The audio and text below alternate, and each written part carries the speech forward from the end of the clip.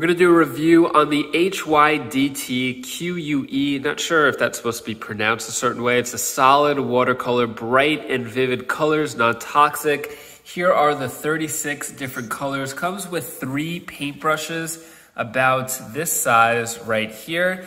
And this is the masterpiece that my 8-year-old daughter Bella just made right here. She's making a little rose and stuff over here. Bella, what do you think about the paint?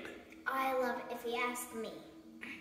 So yeah, probably I would say one of the pros has a lot of different colors to choose from, so you can mix and match.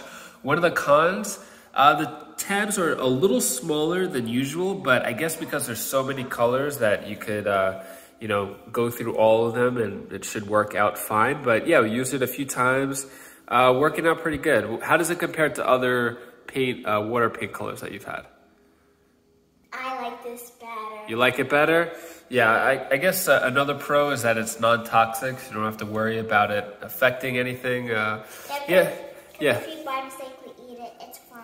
Yeah, well, we don't want to eat it. We don't want it anywhere near the mouth. Yeah, like in purpose. As it says here, do not suck or smear orally.